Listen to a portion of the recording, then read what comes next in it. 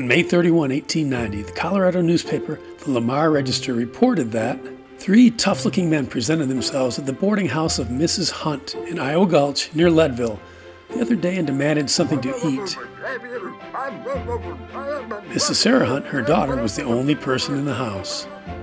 Hello. She requested the men to wait a moment, and when she returned, she presented a huge revolver and bid them to move on. Go away. One of the men attempted to wrest it from her, and she pulled the trigger. The bullet grazed the fellow's cheek, inflicting a slight wound. The trio lost no time in decamping. Sounds to me like Sarah was a badass.